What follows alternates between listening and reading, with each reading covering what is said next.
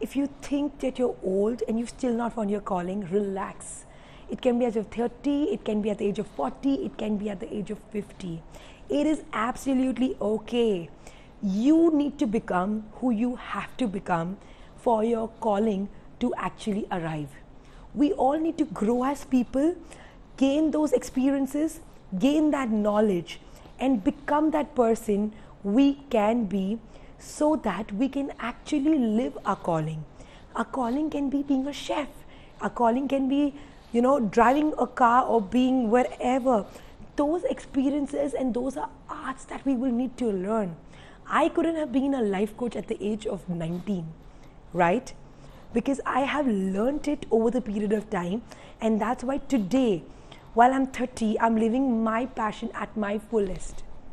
So calm down, relax, just focus on gaining more experiences and gaining more knowledge, and your true calling will arrive.